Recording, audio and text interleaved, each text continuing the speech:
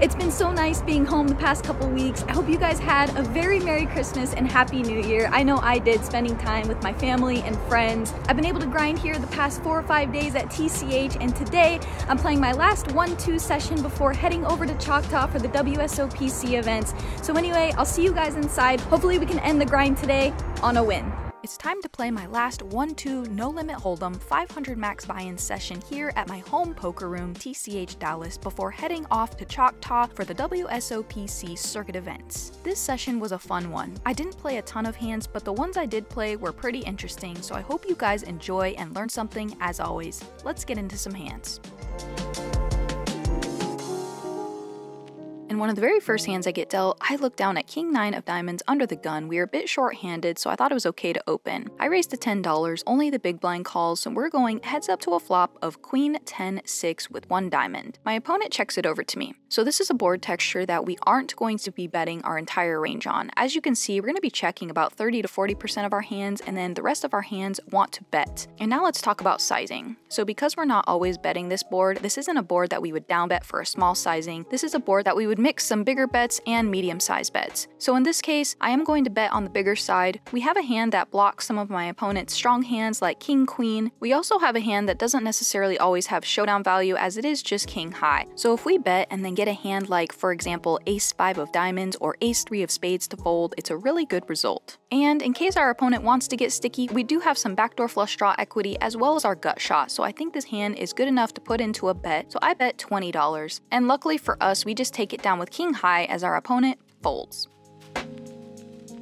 In this hand, under the gun opens to $10, and I look down at King Queen offsuit in the low jack. Usually I would like to 3-bet this one. This player is pretty competent, so I decided to flat and see if we can take it away on certain board textures or just flop a good hand. So I make the call and we go heads up to a flop of Jack 9-7 rainbow. My opponent bets $10 into us, and I think we have a really great candidate to check raise, but being in position, we can also just flat with our 2 overs and gutters, so I do the latter. So we head to a turn card, which is bingo, the 10 of diamonds, so we bink the nut straight on the turn. Now my opponent checks. We definitely want to start putting money in the pot. We're not going to bet very small because our bluffs want to start putting pressure on all of his holdings out of position, and our strong hands want to get value, so I bet $20. He makes the call, which is great news for us, and we head to a river card, which is a 7 of hearts. My opponent checks yet again. There's not much we can get called by on this board considering there's a 4-liner to a straight, so I decide on a bet size of $50. My opponent doesn't think very long before putting in the call, and we scoop a very nice pot.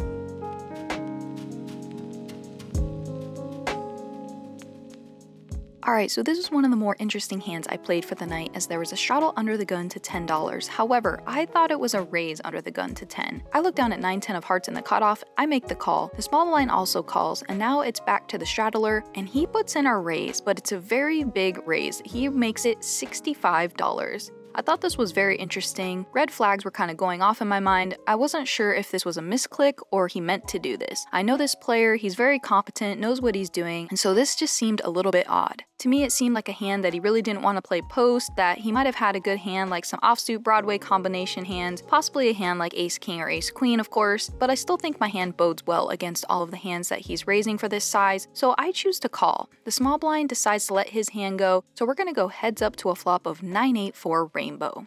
So we flop ourselves a top pair. My opponent leads into us for $55. I don't think there's anything to do here other than make the call. While we can deny equity from some of my opponent's bluffs, we still are up against an uncapped range, so I make the call. The turn is an interesting card. It's the Ace of Clubs. It's a really bad card if I think my opponent was raising with a hand like Ace 10 suited, Ace Jack, Ace Queen, Ace King, etc. And my opponent continues telling his story and he bets $90. Again, alarm bells have been going off in my head this entire hand, so my opponent knows that the Ace is a great card for him to continue repping. I'm still beating some of his bluffs, like if he had a hand like King Jack offsuit, King Queen, etc. My opponent can also have a hand like Jack 10 suited for a semi-bluff, so I call hoping that my opponent will slow down on the river. Once I call, if my opponent doesn't have an Ace-X combination, he sure has to be concerned that I flatted with a hand like Ace Queen suited or Ace Jack, some strong Ace-X combination. The river is another 8. And my opponent thinks and thinks. I can tell he's deciding between a bet and a check, and finally my opponent lands on a check. Now we are super stoked to get to showdown. There is literally no reason to put in a bet here as we only get called by a hand that has us beat, and if my opponent is bluffing, it would give him room to jam over us. So I decide to check. My opponent announces king high, and we scoop a very nice pot. My opponent had king jack offsuit. And after the hand, my opponent did say he indeed did misclick and did not mean to raise that big. If my opponent would have jammed or bet big on the river, I would have had a very tough decision, but I might have found a call. In this hand, I raise an early position to $15 with the beautiful queen 10 of diamonds. The low jack then 3-bets to $25. The button calls, and now it's back on me. This is a very small sizing. We're never folding, so we're going 3 ways to a flop of jack 6-5 with all diamonds, so we flop the queen high flush. I'm gonna check it over to the original raiser. He checks, and then sadly the button checks back, so now we're headed to a turn card, which is a terrible card. It is the deuce of diamonds, so now we are losing to any ace or king of diamonds. Not only that, but it also will definitely slow down the action and be hard to get value from worse. I check, and the original raiser bets $25. The button also makes the call, so now we're headed to a river, which is the 4 of clubs. I'm gonna check, planning to call any bet, so I check, the original raiser checks, and the button says I have a jack high flush, and I say I've flopped it and flip over my queen high flush. The original raiser shows ace queen offsuit, so unfortunate that that 4th diamond rolled off, or I think we could have squeaked out a little more value.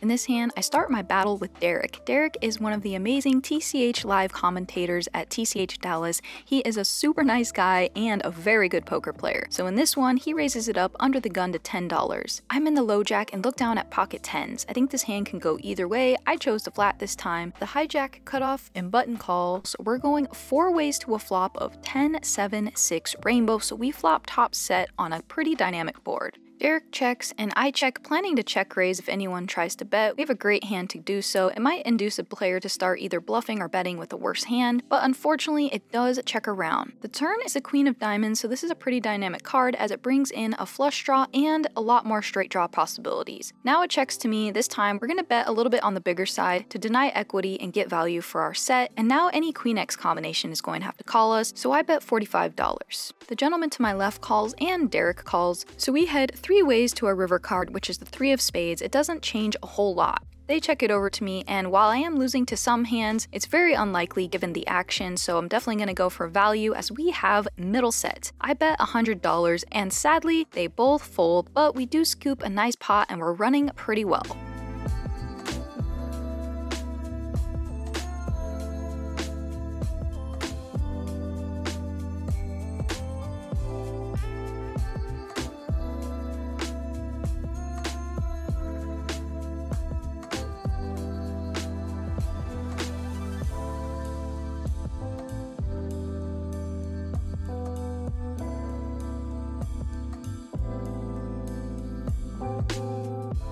In this hand, Derek raises an early position to $10. I look down at king jack offsuit in the cutoff. It's not really a great hand. You don't really want to flat it, especially facing an early position open. So I decide to turn this one into a 3-bet bluff, given that we block ace king, kings, pocket jacks, ace jack, hands like that. So I raise to $30. We don't need to go any bigger than 3x, being in position with no other dead money in the pot. He makes the call out of position, so we go heads up to a flop of ace jack 8 rainbow. He checks, and now this hand is a little bit better than in the middle of our range. We do have a decent hand, and we can deny equity from a lot of other hands. So I bet small and make it $15. Derek doesn't think very long before putting in the fold, and so now we move on to round 3, me versus Derek in this next hand. Wait till you see what happens.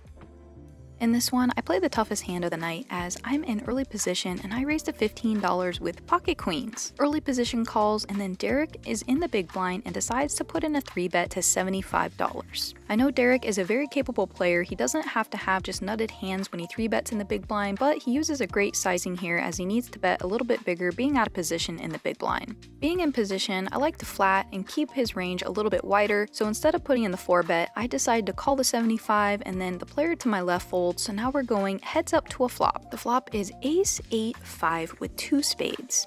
Derek, being out of position here, can have some check raises in his range, but he can also lead here with a lot of his range, and he can also lead small here for a pretty small size, about 33%, and that's exactly what he does. He bets $55. I can't fold just yet, as I'd be very exploited if I just folded to 1 bet just because an ace came on the flop, so I make the call. The The turn is a very interesting card. It's the Ace of Diamonds, so now there's 2 aces on board. And this is where things get really tough. Derek decides to keep firing for $185. At the time, my thoughts were, Derek is going to check this card a lot of the time, especially if he has a hand like Pocket Kings, for example, and some of his bluffs I guess can continue. However, when I call the flop and I call his 3-bet, he does have to be worried I have some strong hands in my range, like for example Ace King offsuit or Ace Queen, as I would probably 4-bet Ace King suited. So when he continues firing here, I think it's very, very strong. At this point, I'm narrowing his range to Ace King offsuit and Ace Queen, or some bluffs. Even some of his Ace X combinations that might want to polarize as a bluff pre-flop still make a strong hand. Either way, this is a great bet by Derek, because if he's bluffing, this bet leading into me out of position when a second ace comes looks really fishy, and if he has value, well, it's making me want to call now that the ace paired, so he probably knows he can still get value if I have a hand like Pocket Kings, Queens, Jacks, 10s, etc., although I'd probably start folding 10s at this point. I don't know a ton about Derek other than he's a professional poker player and he commentates and gives great commentary, so I know he's a good solid player. This line is really strong,